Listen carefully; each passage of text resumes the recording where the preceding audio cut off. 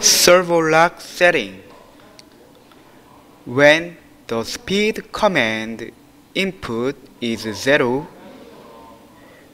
this function is to use to lock the position.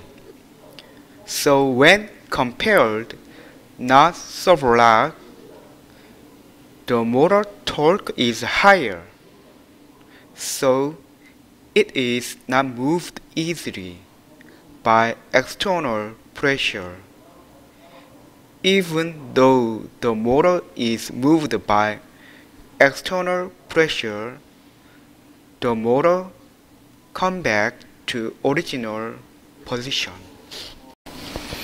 To set the servo lock, digit 2 in the parameter P017, the value is 0. Let's see the servo lock function through live eyes.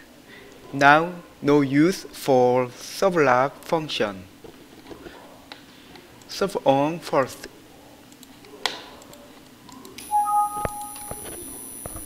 The current position, you can see the position 3886.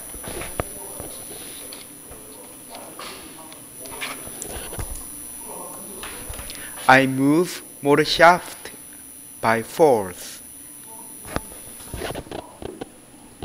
and the current position was changed, so the feedback pulse 5215. This time I use servo lock function.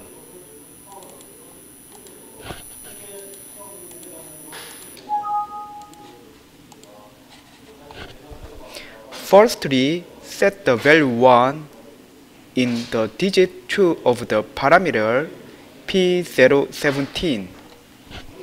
You need to change the parameter in servo off state.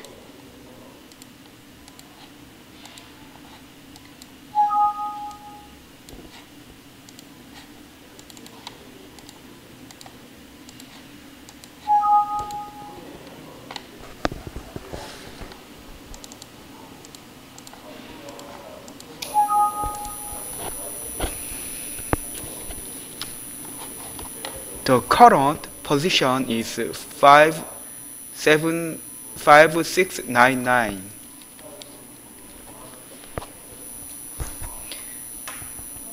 Then I move motor shaft by force.